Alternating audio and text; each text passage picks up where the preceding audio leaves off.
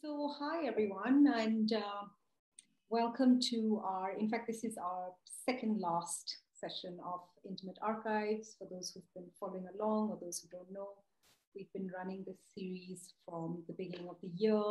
And I think this session, again, goes really to the heart of, I think, what we're trying to do, right? Which is, think about the archive in a more broader sense, think of, more classic kind of state narratives, as it were, and how those are being inflected or recast in different ways. And in today's talk, where we're going to be looking at histories of liberation struggles in particular, I think we're doing that in two ways, right? One is obviously thinking about smaller marginalized histories and actors and how they might inflect what we know about these histories in specific ways, and also think about how the archive changes when we think of text, different forms of text, visual, artistic, aesthetic, and so on and so forth. So I think those are at least two ways in which we're going to maybe try and rethink the concept of archive. But I'm particularly excited that we're talking about Mozambique. We're talking about, surprisingly, an area which is so close to us in South Africa, but which we don't always teach. And I think particularly the students I engage with in the social sciences, not maybe history, don't actually know a lot about Lusophone Africa. And as I think all of us might know, South Africans, as indeed even Indians, can be quite parochial and inward looking. So I hope particularly for our South African audiences, this is really an opportunity to not just know about the history of, a bordering country, but actually engage with the really vibrant, scholarly, and artistic production, which is, our collective heritage of Southern Africa. Okay, so we have three speakers today. Our first speaker is Maria Paula Meneses, who's a researcher at the Center for Social Studies at the University of Coimbra, a Mozambican scholar. She did, I thought this was fascinating, by the way, you did your schooling in Maputo, your graduate studies in the USSR, and then a PhD from Rutgers, the US, which is very interesting in and of itself. Maria Paula's research has looked at the political history and the social legal complexity of Southern Africa, especially Mozambique, Angola, and South Africa. And her work has been published in a number of journals, books, and reports in several countries, including Mozambique, Spain, Portugal, the United States, Germany, Colombia, amongst others. And your recent publications include Knowledges Born in Struggle, Constructing the Epistemologies of the Global South. I think that'll be of interest to a lot of our audiences, as well as, and I'm going to not even try and read that, but is there an English translation for the next book? Paula? It's on witchcraft accusations. Oh, wow. Kai knows I've been working on it. So I'm going to copy paste both here and maybe share, and you could actually share a link so that maybe people can click and find out a little bit more about the book. So as I said, I know these are exceptional circumstances, so thank you so much for making the time and being with us today. Our next speaker is Hamilton Neves, who's a documentary photographer and a visual anthropologist. He holds a BA in anthropology from Eduardo Mondlane University in Mozambique and is currently pursuing a master's in visual and media anthropology in Berlin. And among several visual projects, he's produced Godmothers of War in 2018, a portrait series exploring the lives of Mozambican women who supported the efforts of the Portuguese colonizers during the War for Independence. And again, Hamilton, I wondered if we could share a link so people could maybe get to know a little bit more about the project. Okay. And yeah, and again, thank you so much for making the time for this. We absolutely, I mean, academics do this stuff all the time, but particularly for people like yourself to make the time to engage with us and our audiences, we are so grateful. And finally, our very own Caio Araujo is going to be a discussant. So Caio is going to raise a few questions and just get the conversation going. Caio, as I think most of you know by now, is a postdoctoral fellow at Wits Weiser, and all things governing intimacies, especially this series, has really been Caio's brainchild. More specifically, Kaya has been involved in a smaller project, which is part of GI, which is funded by us and also by Gala, the Gay and Lesbian Archive here in Johannesburg, which is called the Archives of the Intimate. And it's basically an oral history project looking at queer lives and communities in Lusophone Africa. And it's really started and consolidated a massive piece of research around Maputo and Mozambique. And that's actually just come out as this beautiful book of photo essays. And I'll try and share a link to that. So again, those of you who are interested can follow up. Okay, Paula, would you like to start? And if you'd like to share the PowerPoint presentation, thank you. Good afternoon, everybody. Boa tarde a todas e a todos.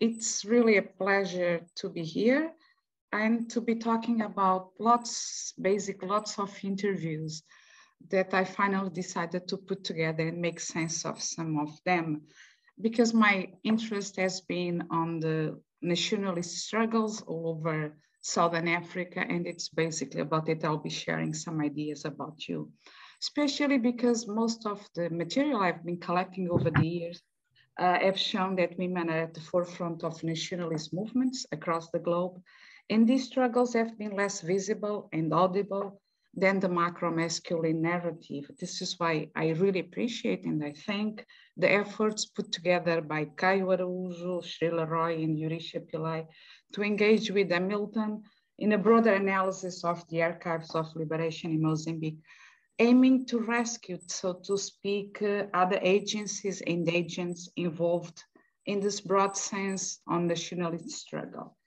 In Southern Africa, which is the context I'm more familiar with, colonialism and its violent subjugation of men and women inevitably led to the rise of nationalist struggles. In Mozambique, women were at the forefront of the struggle, disputing gender roles and creating new spaces for their political activism. However, why are they silenced? Why don't we speak so much about their goals, their reflections, their positions? As you are aware, the armed struggle in Southern Africa, and I'm talking specifically about Mozambique, Angola, Namibia, and Zimbabwe, have shaped the discourse on the nature and agents of political involvement. And although there is a growing number of very inspiring studies that over the recent decades have been challenging the dominant nationalist historiography, acknowledging also the role played by women who left home and joined the nationalist armed struggle, most of these studies tend to render invisible the experience of women that from home, and I'm talking from home, carried on the struggle and redefined the meaning of the struggle. So the question is, how do we not speak about it? And in this presentation, as I said in the very beginning, I'm trying to address the results of various interdisciplinary research projects that I've been carrying on over the last 20 years, combining, in most cases, anthropology with history, which are the two areas I did my graduate studies, aiming to contributing towards understanding the nuances of social life in the unequal, often very violent society that Mozambique is. As many scholars have directed, as I said, little attention towards exploring in detail violence in the context of intimacy in a very systematic way. And in order to ask questions and to be understood by women, and this is one of the methodological challenges, that's why I want to address it briefly, the way one speaks has to be decipherable by all involved in the conversations. And quite often they were not interviews, they were conversations and the talk would flow.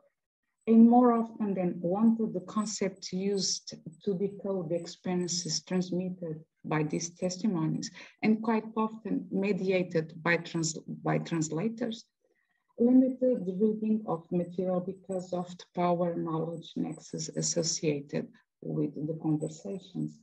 So the alternative very often became the way to explore testimonies as a performative way, a position that requires quite often unequivocally the constructions of meanings as a process. So I didn't start with a final definition of what I was looking for, the meaning of women, meaning of participation in political struggle. And I'm still going with this ongoing process of understanding what struggle was about. And this process entails pre-existing knowledge born out of experiences, and it's simultaneously shaped by the encounter and encouragement and engagement when the testimony is given. So I try to combine archival, both public and private, oral and written, with this idea of grasping of what women had to say. And in that sense, a fundamental concept was home as a key political space of female anti-colonial resistance. And the question of home places, which is an expression and an approach I borrowed from Bell Hooks, came to symbolize the safe areas for women whose lives were crossed by war. And especially adding to this, I use the concept of the small voices in history, an approach suggested by Ranajit Goa. And I've been trying to, using women's personal narratives on one hand, to explore the need for a fairer recognition of how women experience particular forms of suffering and oppression under violence of colonialism and after independence, and on the other hand, to expand the political implications of their narratives about survival, about resistance, about the meaning of struggle. And when I'm referring to the small voices, I'm addressing the narratives of common women, the majority of population of Mozambique, as official history, as many historians have shown, is in general addresses the story of a small group of people and fulfills a specific goal to justify the patriotic narrative that is at the core of the nationalist project, and in Mozambique it was the Liberation War. In 1964, at the outbreak of the nationalist armed struggle, Frelimo, the main nationalist movement, but not the only one, proclaimed Mozambican revolution as an immense movement and irreversible as the force of nature, with roots in the wills and aspirations of each Mozambican, and would assume men and women. However, the perverse association of colonial authority with local male authorities that would be followed under the corpus of traditional power structures produce a knowledge power nexus filled with the silence of exclusions, erosions, distortions, and arbitrary fictions about women in contemporary struggles for rights and dignity. And this nexus has been actively silencing women's presence in the front line, concealing a variety of tensions and antagonism that have permeated and still permeate Mozambicans' recent history. And when listening to personal narratives of ordinary women about the war, the misogynistic and colonial message permeated most of the testimonies. And as several authors suggest, some of the expression of misogyny result quite often from this dichotomy, virgin-prostitute complex, that is the inability to understand women, if not through them as a maternal figure or as a prostitute. It is through this dichotomy that the presence of women in the nationalist struggle was evaluated quite often, which leads to considering many of the women who had not adhered to a standard of moral purity as a prostitute. And this interpretation of position of women in the struggle is present in many of the interventions about women in the armed struggle, made either during the process of struggle, and there are lots of testimonies about it, and even in the first years after independence. And although this position has been disputed by a series of feminist readings over the last decades, the story of the struggle of the common women in war remains to be told. We know a lot about women in the guerrilla struggle, but almost nothing, as I said, about the vast majority of Mozambican women. In parallel, what was interesting was that throughout the struggle, women quite often would mention photographs and will show up those little square pieces of paper showing what happened during the war. And these photographs that quite often women shared with me became also elements of contact between myself, a researcher, and my interviewees that opened the door to private memories of war times. Together with oral testimonies, with written sources, photographs became time capsules mirroring a past encounter generated by colonial violence, but contributing to expose the presence, lives, affections, and violence experienced by these women whose lives were crossed by war.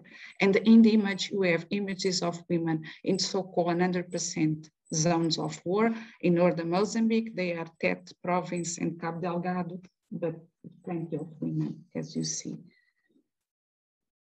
They're trying to come down with the next slide and it's not coming down. I don't know if it's too heavy. Okay. Exposing women, images of women as prostitutes allowed us to open a debate about what they represent in the past and their weight in the present. Backing a little, in a sense, and Laura Stoller work on colonial images, which exposed the white man's disdainful gaze, the explicit sexual images, suggesting that pornography was not a marginal corollary of colonization, but rather a constituent element.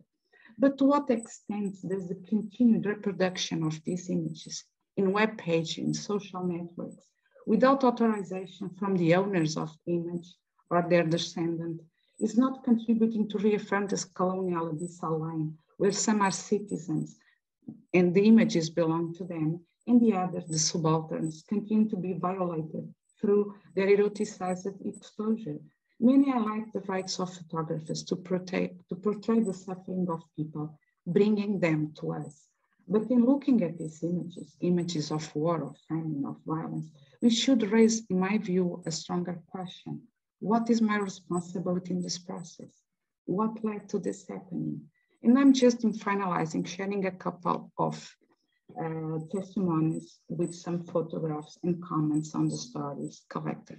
This photograph, I tried to distort it as much as possible because when I was interviewing one of women, and I've been interviewing women all over the country, suddenly she told me, that's me in the picture. So it was really a very awkward and very violent moment to me because the Portuguese colonial political intervention model that we studied, in practice, it illustrates the systematic character of the sexual domination of the colonized bodies, denouncing both physical and symbolic violence that was exercised over women, hostages of an equal power relation.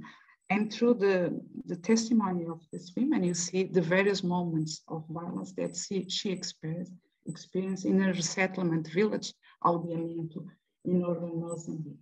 So if photographs produce a set of objects, meaning and social relations through which histories are articulated, I think it's fundamental to understand their impact in the reconstructions of stories and on the lives of people that lived through those stories.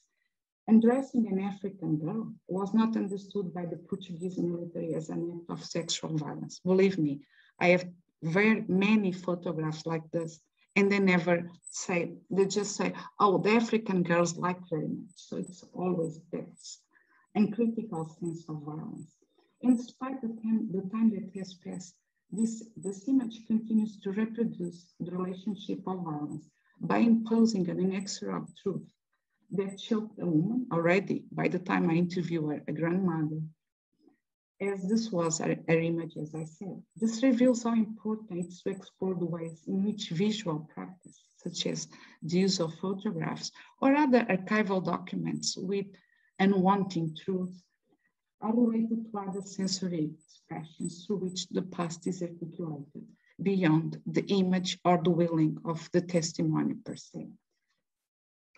The second one, and this is a relation with Hamilton's work, it's a testimony of a woman that was the godmother war and was denounced as being a collaborator with the Portuguese and was sent to the re-education camp in northern Mozambique. I interviewed a couple of years ago in Maputo. As this contrasting image examples show, our ability to understand the emotional history of the empire will always be constrained by the extent to which its expression was rendered public or subsequently preserved. It's also about our capacity to fully understand the multiple levels of violence experienced by women, the deep, complex, and varied emotional experience that constitute the domain of subjectivity, too often backtracking in analysis of norms and structures. By combining testimonies with the power of images and archival written sources, I'm trying to expose as far as possible and with the pace of caution associated with unveiling of various feelings such as revolt, hatred, envy, and love, pieces of stories lived by women who experienced war in the first person, in the front lines. In the Mozambican context, these memories uncover a very violent past, still overshadowed by the official narrative of nationalist liberation struggle. A process that has been notably criticized by Partha Chatterjee, who highlights that any history of nationalist emancipation is necessarily a history of betrayal, for freedom can only be conferred by imposing at the same time a whole set of new forms of control. The main trap of this nationalist project is their insistent effort to reproduce a national identity full of abyssal exclusions, limiting the ontological and epistemological co-presence of different agents.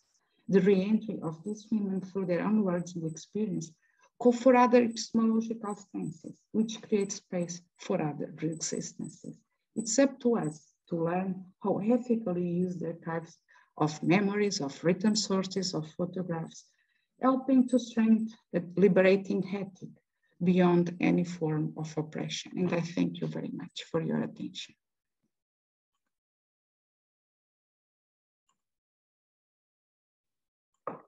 And I'm done. Thank you. And I think I managed the time, right? Brilliantly. Should we go straight to Hamilton, who's also going to share their screen? Hope it works.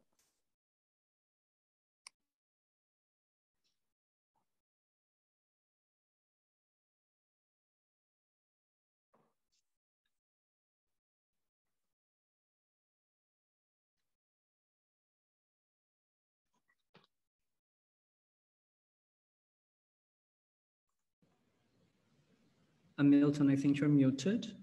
So if you can unmute yourself. Yeah, I think he's just trying to get the show on the road. Yeah, I'm trying to share the... It did work though, just yes. You know, a couple of minutes before. Okay, So great. I hope you guys can see all the photographs here. On this particular work, I'm trying to focus on 1961 to 75, which is a period that it was for Madrinhas de Guerra, which is the project that I did. They were more active.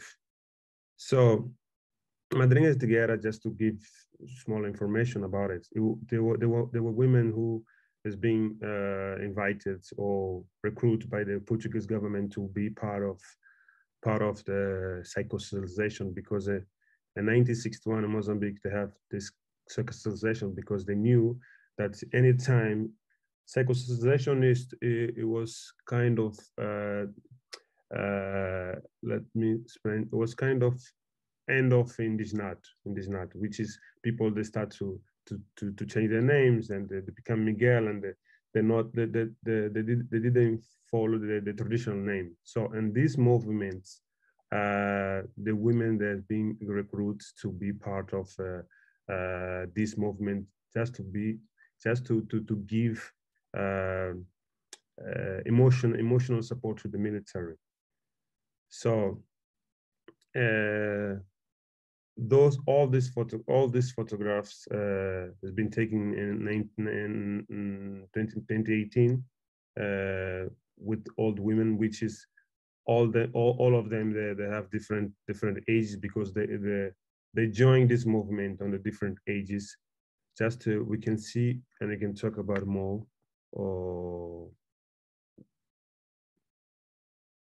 Okay. I don't know if you guys can see everything. All the... We are seeing your Sabes, tens de carregar, tens de abrir cada uma delas. Desculpa, Milton. Abre cada uma e vai mostrando cada uma. Sim. Eu estou a tentar fazer. Não, tens de sair do compartimentar, abrir cada uma e depois voltares atrás, senão não vais conseguir. Não vou conseguir. Opa. Desculpa. Não, ok, tá bom, obrigado.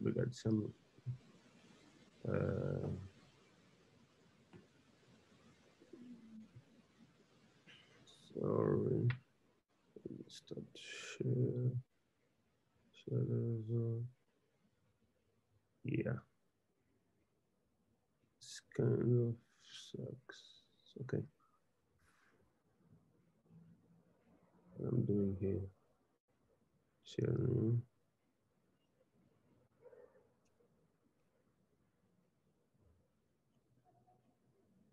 I don't know if you can see.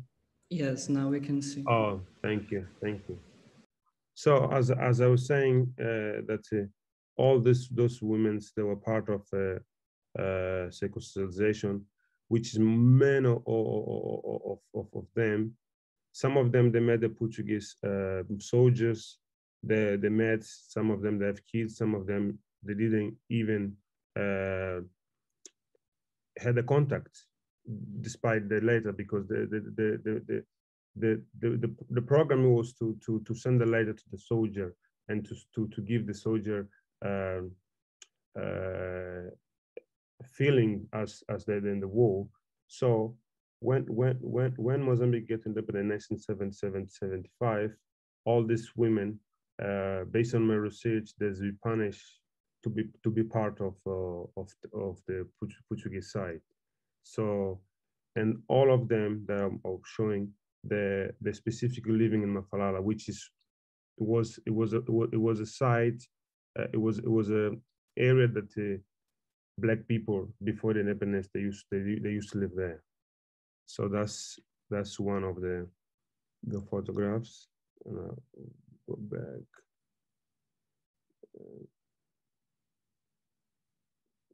Okay, share.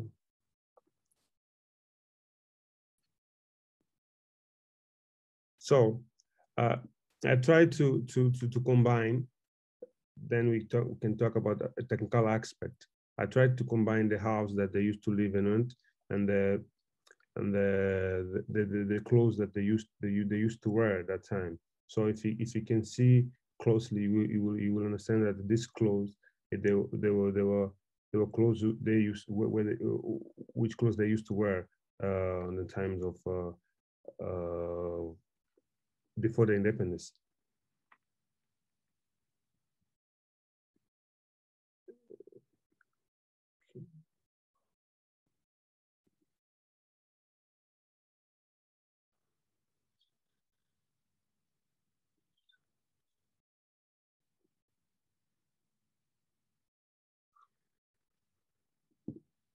So it's some of the portraits outside and some of the portrait I do inside the house, but always trying to combine this house, this narrative, and also to try to not deny the fact that all the house they build it, they use tiles to build it, the same houses.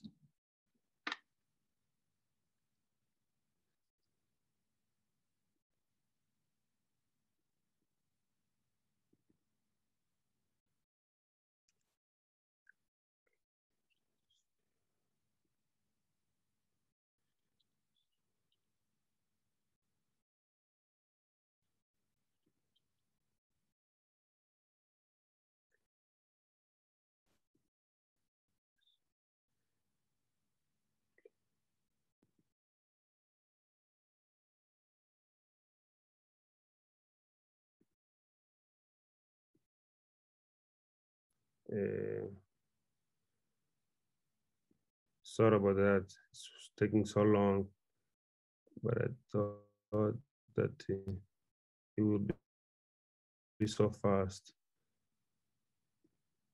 So all the photographs has different meaning and different outfit, because talking to them, researching deeply, I start to, first I spent 3 years try to convince them how to give me space to photograph them, because it's something that it's really sensible to them, and it was really complicated to make them tell their stories. So on this process, I figured out that they had a lot of artifacts, like things that memories that they keep with them. This wedding dress she has been keeping for a long time, because she's been promised to marry this soldier, as she said to me, and the soldier never came back. Like went to Niassa and get killed in Niassa, which was I don't know if everyone knows. Niassa was in terms of it was really hard for the military. The attacks was so frequent, and if you go researching all the latest, a lot of the latest that they exist, they come, most of them come from Niassa, which is really dramatic.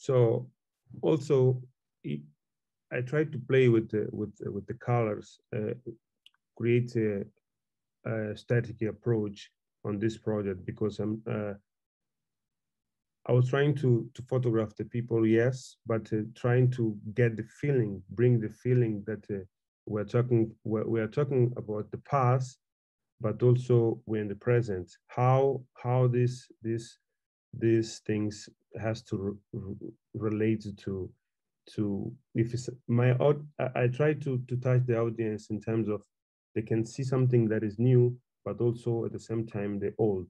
So these colors, all this pose and the people is the combining of this story.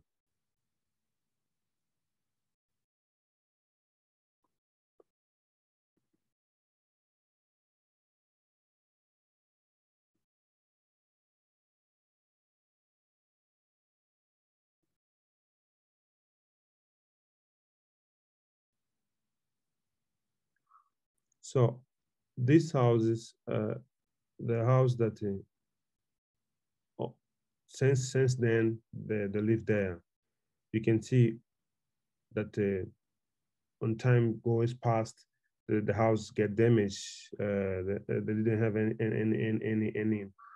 any money to put this house together, because I should say that all these women, based on the research that I made, or based on the interview that I did with Luis Leford, which is someone who wrote also about Madrinha de Guerra.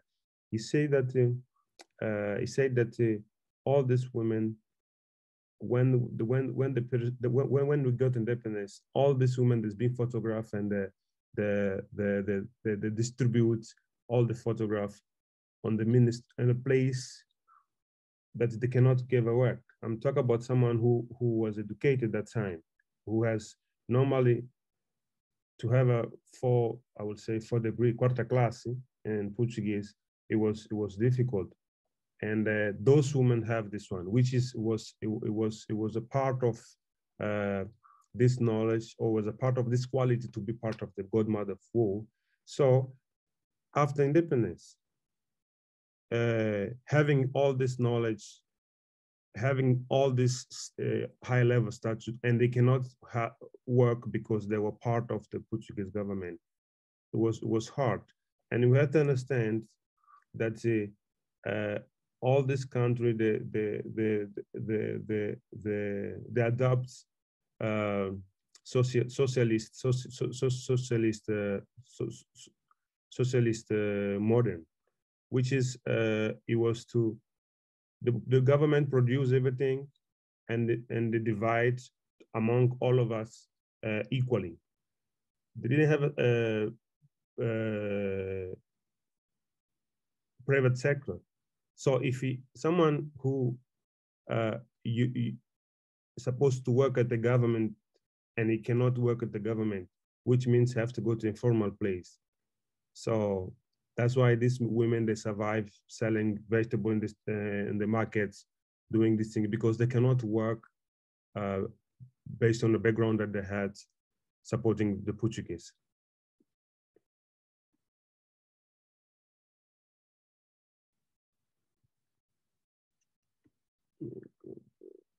Okay. So I will try to share the last one, not have. So, as I say, all this house has been damaged for time.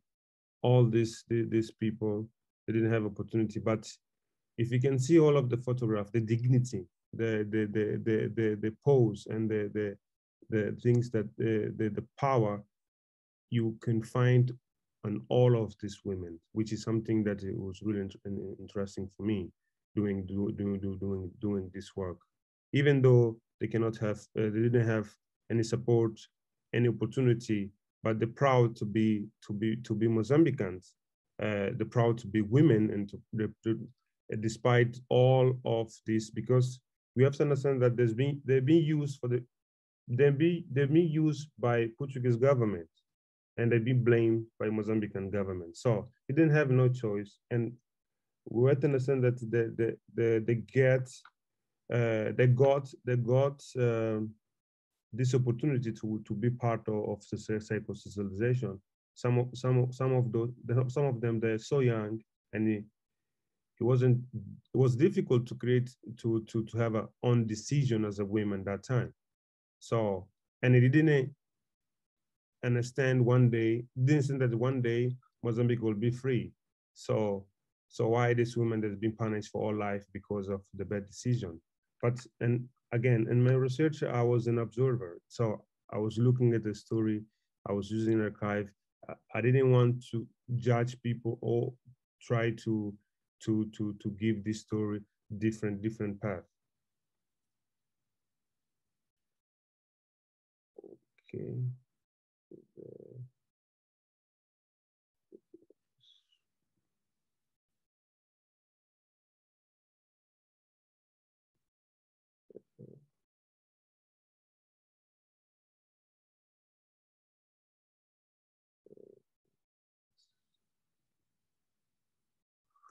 So this will be the last image that I will share to not spend more time. As you can see, that's a living room that they're living in it. How the condition that these people are living on. That's pretty much. So there is a lot of things that I didn't mention here. If you have some question, please, I'm happy to answer, because it's a really broad story. So I cannot just cover all the details unless you can ask me. So thank you. Stop to share.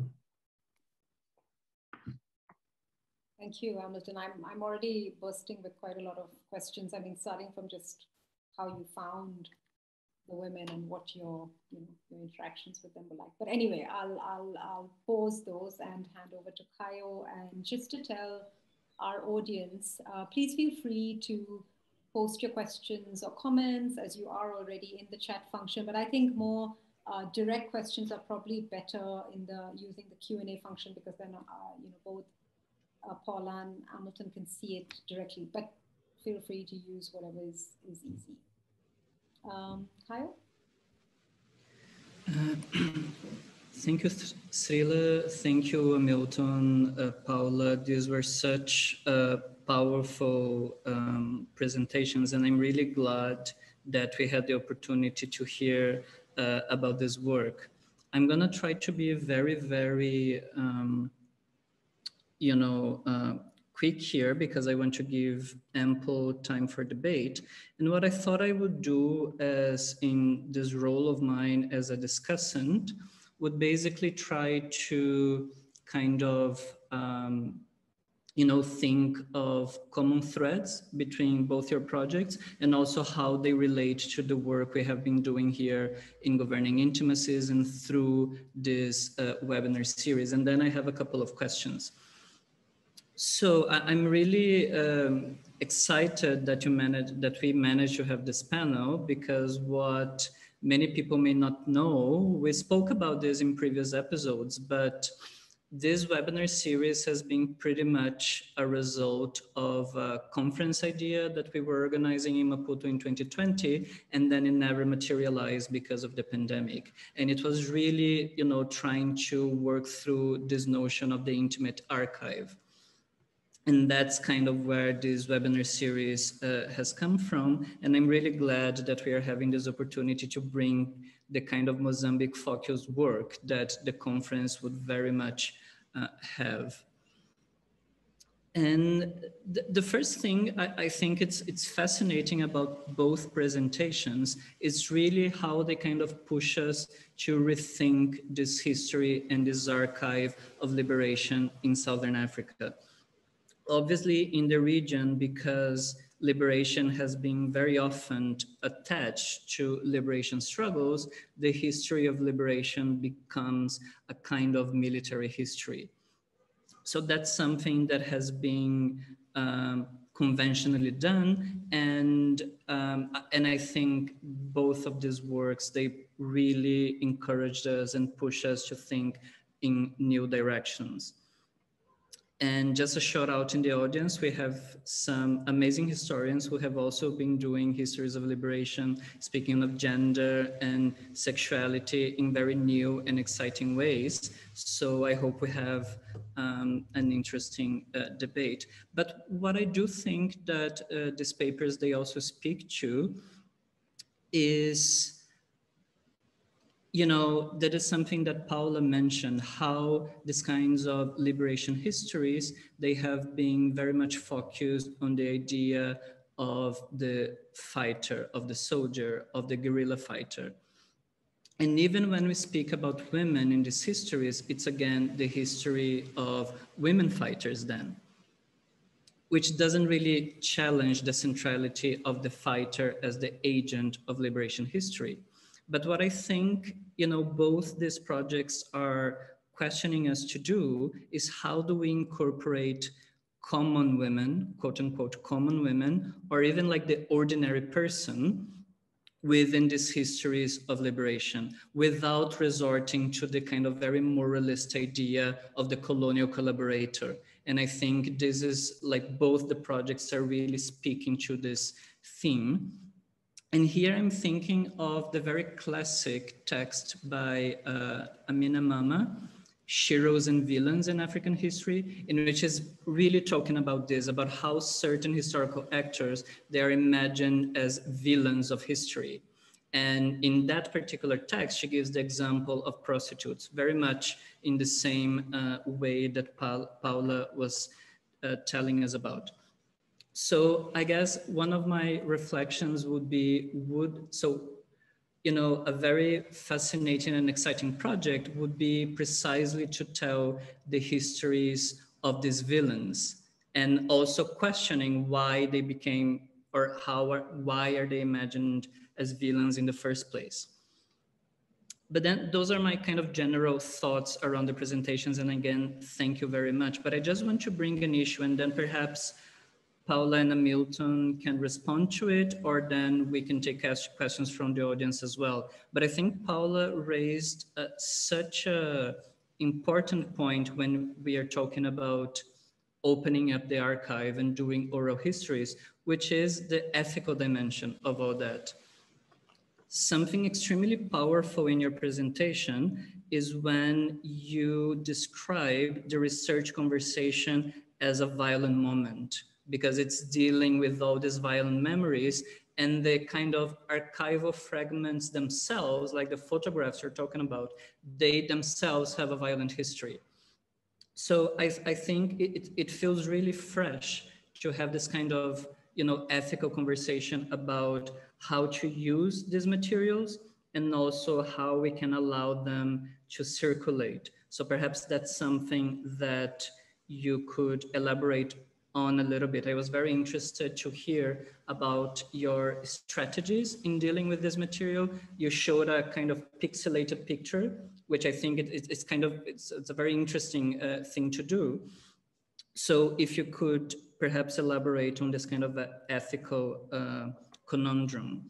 And then relating to Milton's project, which also brings up this kind of ethical dimension, but here it's a little bit different, because it seems to me that the whole project relies on the premise that you are giving these women, you are giving these interlocutors a platform to self-archive.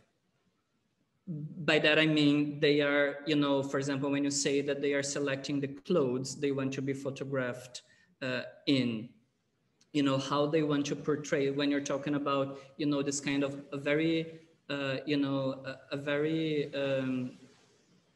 this portrayal that is, embedded in this dignity, on these notions of being proud of their histories despite all the diversity. I think that's perhaps what makes this project really, really so fascinating and powerful. And I think, again, that circles back to the previous question about how do archival fragments circulate. Paula mentioned photographs that are just online in a very problematic way, but then you are presenting an exhibition project, which is another ways in which these images are circulating. So I would be very, interested in hearing more about that. What is involved in these kinds of initiatives when we are making archive circulate through different means? So I don't know if you want if you want the opportunity to answer to what I just said, or if we can open to debate, Srila. I don't know, what do you both think? I mean, there is one question directly to Paula. I mean, I also, just to get in there really quickly, it was just so striking, the photographs, juxtaposed against each other, like the two different, the archives. I mean, that one of, I mean, as you said, the violence of it. And then in Hamilton's case, the reappropriation of the image to really show these really strong, very dignified women looking very, directly at your gaze. And I just thought it was very, very striking, and what that might tell us about photography, I suppose, or the image. I mean, there's a lot that one can say, but it just stays with me, the contradiction. Yeah, Paula, would you like to say a few things to Kayo, and we can wait for some more? Maybe we can start with Milton, so it's not always. So Milton, you go, and then I'll go. And I don't know, Milton, if you could say something about the prior part of the project, like how you found this particular group of women, if you'd like to. Oh yes, thank you for giving me this opportunity, Paula. Maria Paula, sorry. So I think this project came out because I really like to hear stories and to hear some other speech. And there is a speech who is talking about Popomos, Madrinhas de Guerra, and they get me attention, and I start to research specifically who was Madrinhas de Guerra, and I interviewed some of the military, and I went to Mafalala, which is area, and I start to find those people particularly, which is that took me forever to assume that they were Madrinhas. So when it comes to, I will try to ask the question, the question, which says, ethical approach. When it comes to representation, when people give you, or when people trust you to tell their stories, because there's a question, who tell the other people's story, which responsibility we have, and to give that people giving us like, okay, you can tell this story of mine, is something that you have to take on the two hand, and to try to dignify these people in order to please these people. So that was a process also when it talks about why they choose the clothes. Choosing the clothes, it was a part of my methodology, how these people they can feel inside the project. I want to include them inside the project, to feel that they were part of the project, not to be photographed as an object, but as a people. So that's why we can see that they're so engaged, and you can see them that they understand what I was doing because I explained to them. They knew it. The time that I spent to them, it's a result of this frame that you guys can see. So ethical, it's really important when you talk about this kind of sensible problem, because if you portray, if you miss your point, they can be seen as a prostitute, and I didn't want to portray them as a prostitute.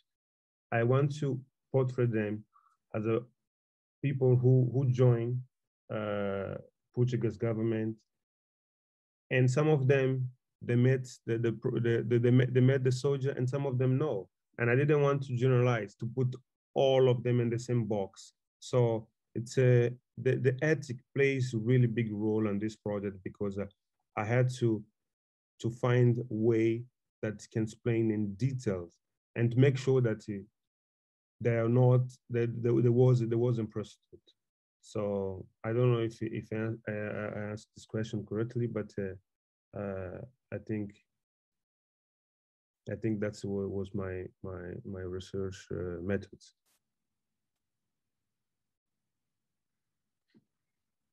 Okay, so to explain why, I am very careful about using data from archive, being it oral, written, photographs, whatsoever, because of the implications sometimes it has. Let me start with the story. I was going through archives here in Portugal, and suddenly I came up with an information. As you know, most of the archives from PIDE, the Portuguese secret police, were destroyed in Mozambique between the September 7 agreement and the constitution of transitional government. So the Portuguese decided to burn the archives. So there was a burning in Maputo, where then Lourenço Marques, where they brought most of the information. But suddenly, you know that there were 7 copies always made. So sometimes you get glimpses of what that archive, what information. And there was a high person in Mozambique in the government that was accused of being suspicious, it was advanced by PDG as being a prominent informer about Frelimo. And it was a very sensitive topic, because we know that sometimes we have always to do the contradictory to try to find out why that information is there. And although it was supposed to be a highly confidential source, it was a A2, it goes by letters and numbers, the levels of confidence. I decided not to come out with document. I have a copy of it, but still, it's something to think about, because sometimes it's not a sensationalism that I'm looking for, but rather I'm trying to give voice to the small voices, to the little voices, to women, to common people, and especially women, because normally nobody wants to talk about them, what they do, because even themselves, when they talk about their role in war, most of the conversations start with sentence like, I did nothing. What I was doing was what I always did throughout my life. I fed people, I fetched water. Sometimes we shared information, but they don't play their roles because that's their everyday activity. So it brought me to the question to ask people that were involved in the liberation struggle, what did they do when they were in the liberated areas, especially liberated areas inside Mozambique? Because as we know, armed attacks are repeat phenomena. So what did they do when they were not fighting? They were laughing, they would talk, they would teach, they would cultivate. So there was a sense of a routine of everyday activity. We don't pay attention because we are trained to focus on big military events. So that is one of the questions that I learned throughout this process. But it also taught me that in order to be able to ask questions, I had to gain the confidence of the person.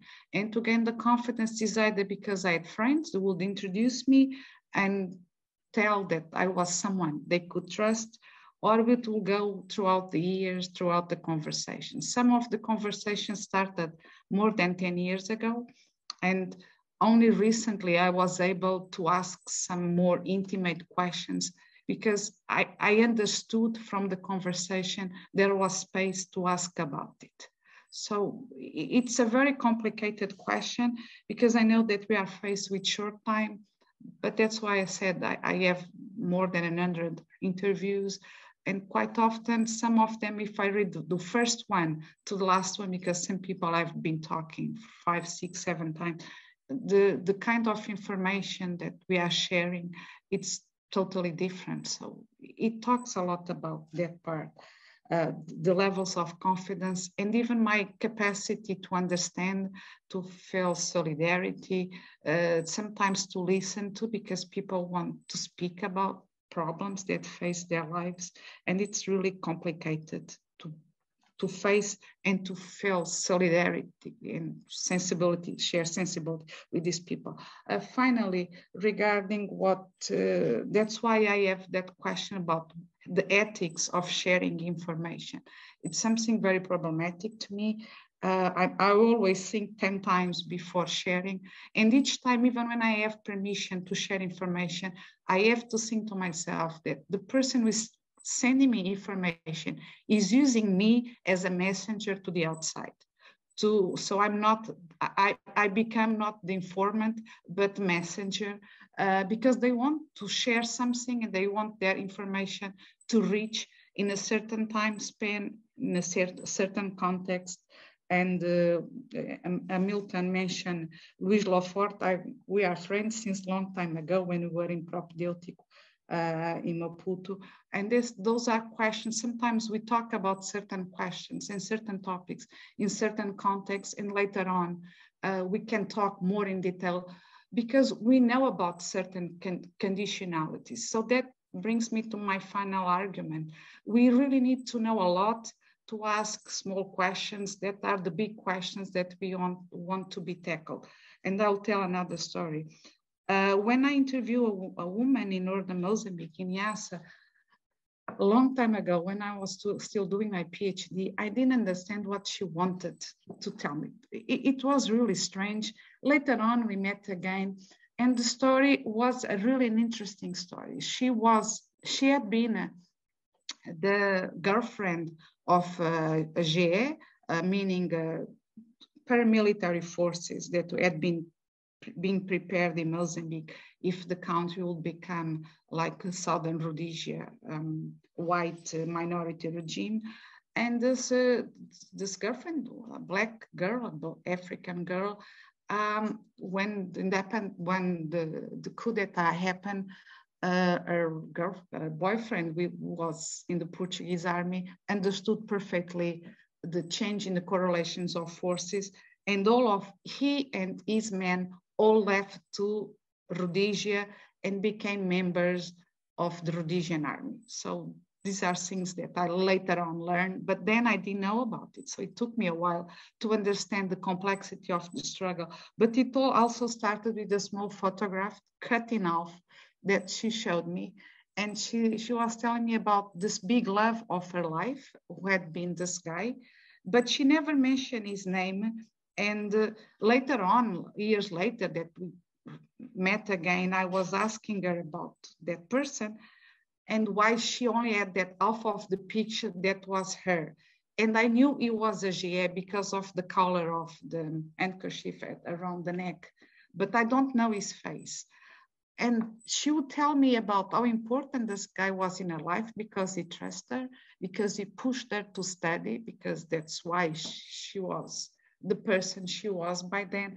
But then finally, after all these years, I managed to ask her, so like, now that I work in Portugal, do you want me to try to find this person so that you can meet again? And she very briskly told me, no, I don't want. He told me that I was going to be the love of his life. If I find out that he betrayed me, I don't want to know. So that was the end of the conversation. I was trying to push that maybe you can meet and get to another stage. And she very said, no, I have my family, but that was the love of my life. And I want to cherish that story, although I had to destroy everything because of those there was a high risk of myself being accused of having been a collaborator and having to have my photograph exposed, as we all know, that happened with all the collaborators between 78, 79, and 82. And she managed to survive, but she destroyed everything. So she has this half picture that is the half picture that reminds her of the love of her life. So those are stories that are really interesting, very sensitive, but we don't talk about them.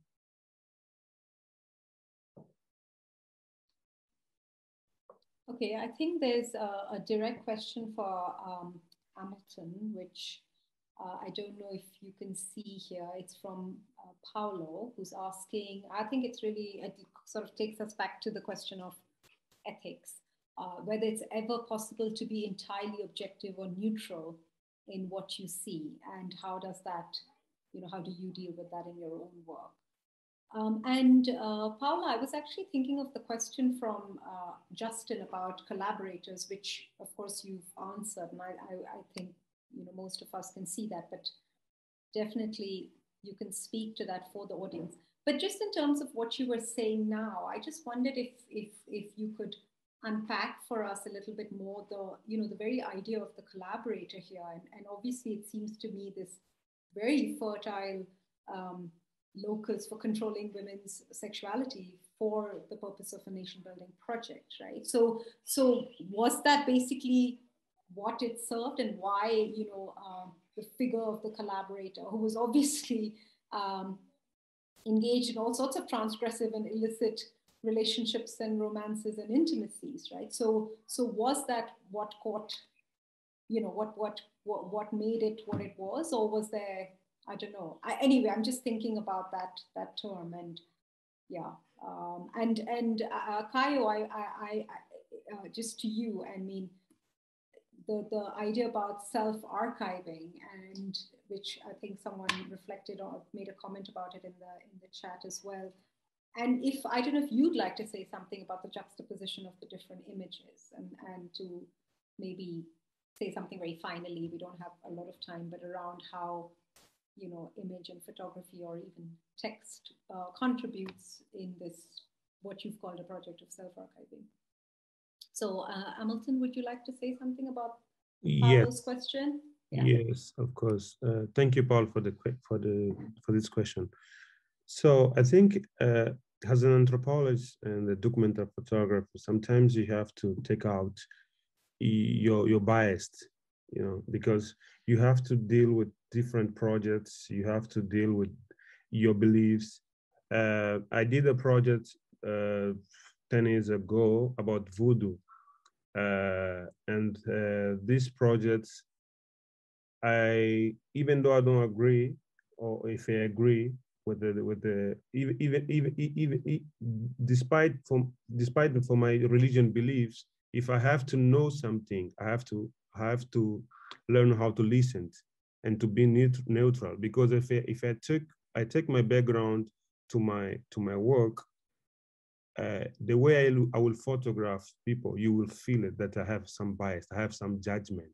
I will photograph people based on how I think. So before I start the project, I used to say, take my skin out. So I have to be neutral in order to learn and to understand and to try, because my own responsibility is to talk about is to talk about people based on the why they say to me.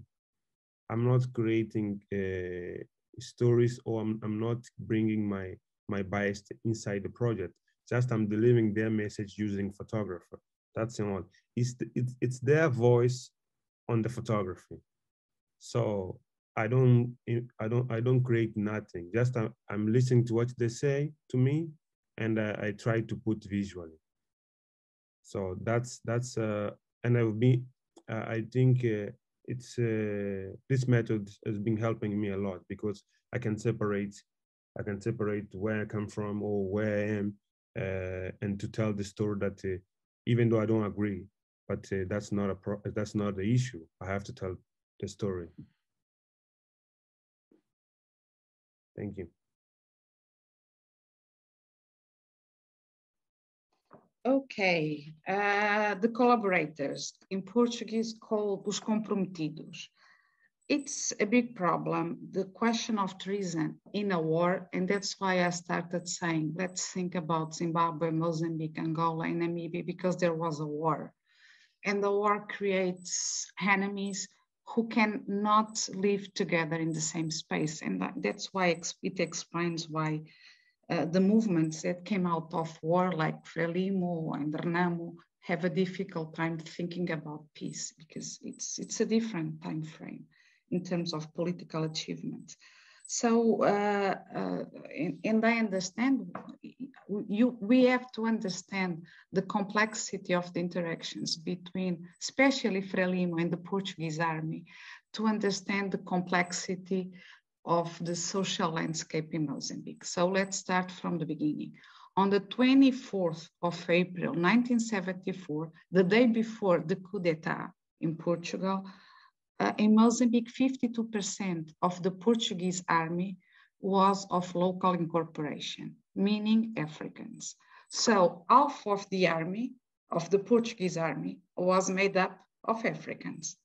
So the guys that did the coup d'etat were not very sure about what would be the results or the positions or the opinions of those guys as the power had shifted dramatically into another direction. It's not something very new. In Guinea-Bissau, the problem was rather similar.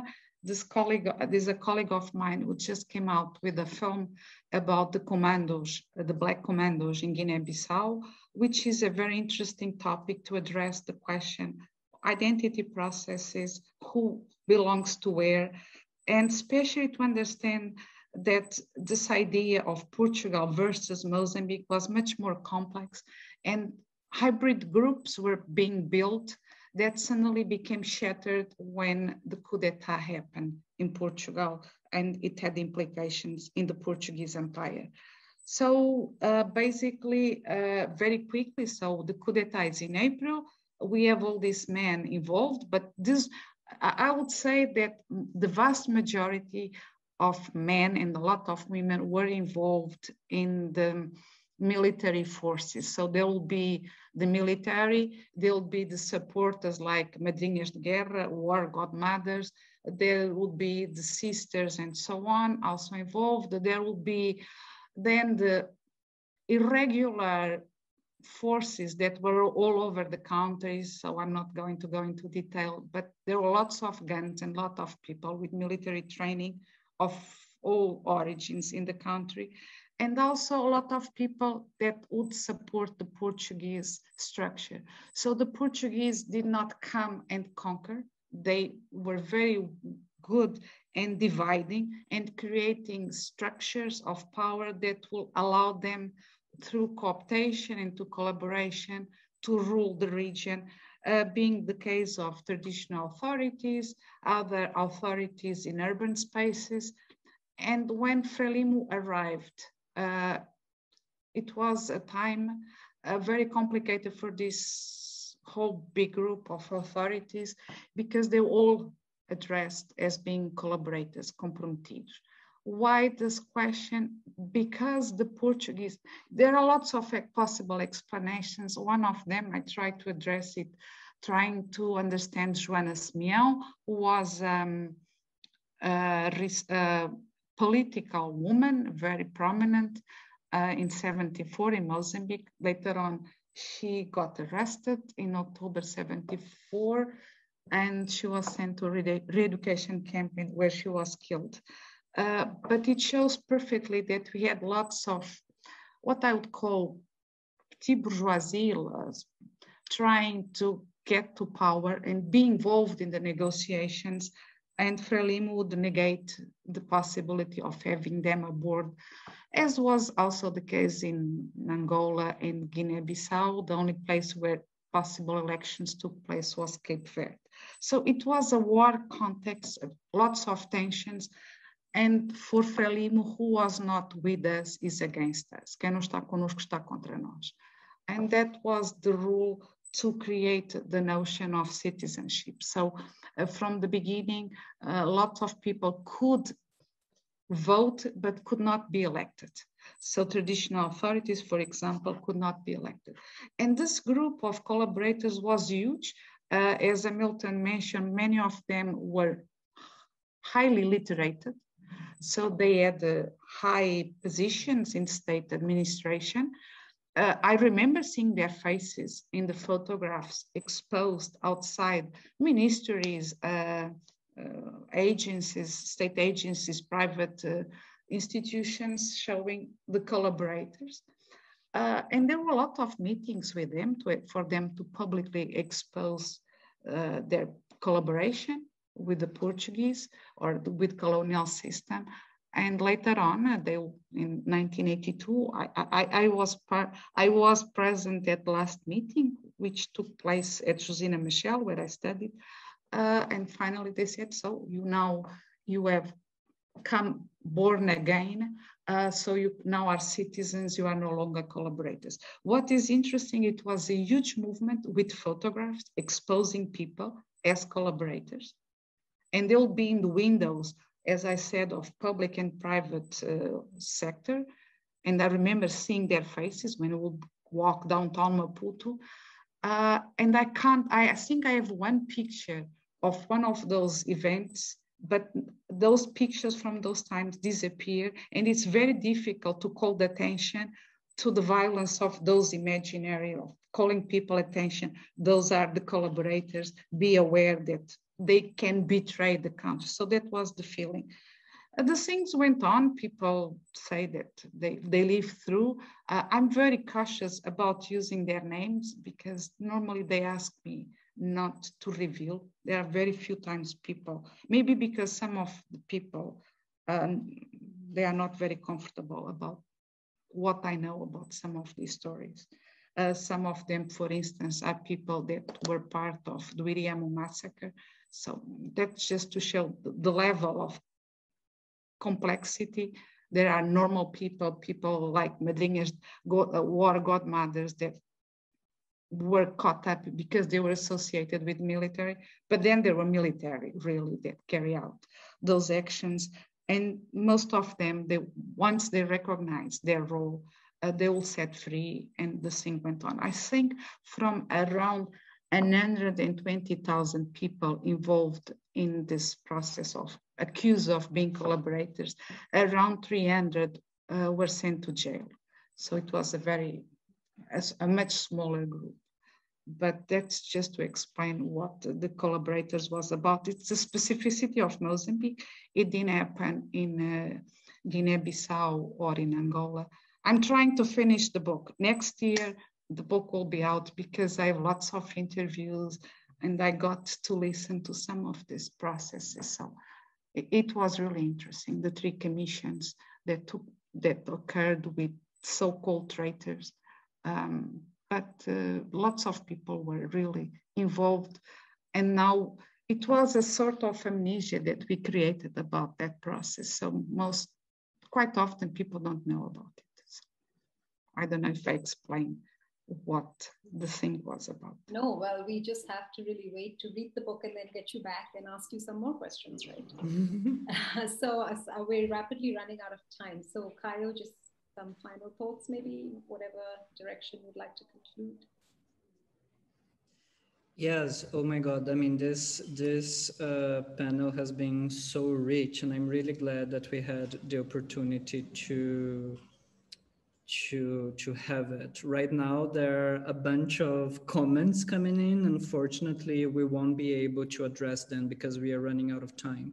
So what I think we're gonna do is that we are gonna kind of get the transcript of the chat and we are going to share with our panelists. So if they are interested, they can get back to people on their own. I'm really sorry for that. But I think, again, I think another question that is really present in both presentations is the issue of visual histories and the ways in which I don't think, I think historians, even when we use photographs, a lot of times they are done, it's done in a very kind of illustrative way in which we don't really think about what does it mean to think visually and to think with visual sources. And I think the panel here really addressed this question in such a wonderful way.